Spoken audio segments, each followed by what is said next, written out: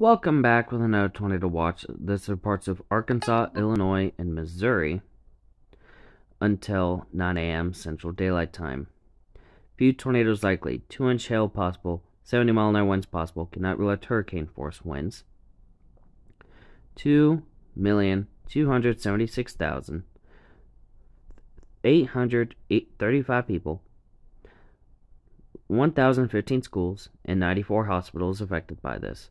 So, with that, we got parts of Interstate 64, 30, 57, 55, 40, and 30.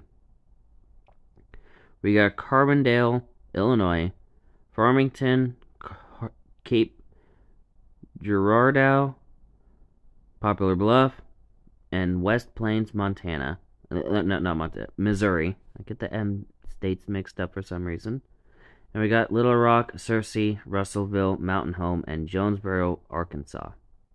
So with that, just get ready to take shelter at a moment's notice. That means for those of you in mobile homes, might have to find a place to stay for the night that has better shelter, like friend, family, even a motel.